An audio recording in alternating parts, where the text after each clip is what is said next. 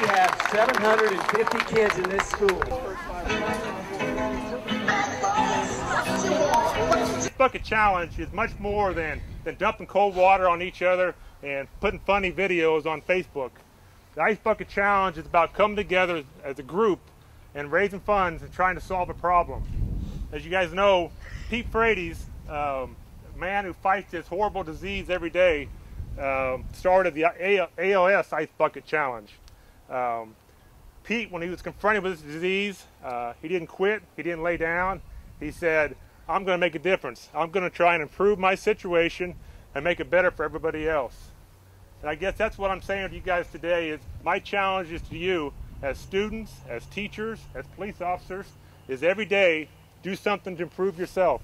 Every day do something to make your situation better.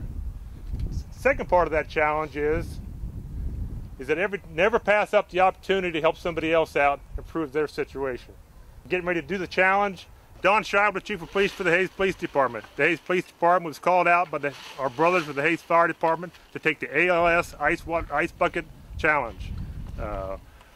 With the help of the Hayes High student body, we accept this challenge, and we also challenge Hayes High Principal Marty Straub and his staff, all the Hayes High head coaches and music directors, Ellis County Sheriff Ed Harbin, and the Ellis County Sheriff's Department.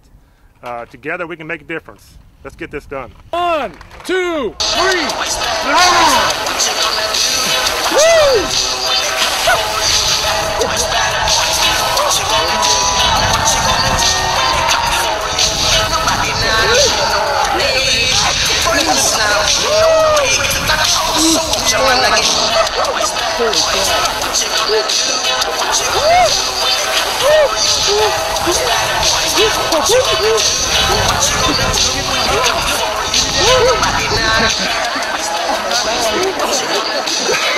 It was worse than I expected.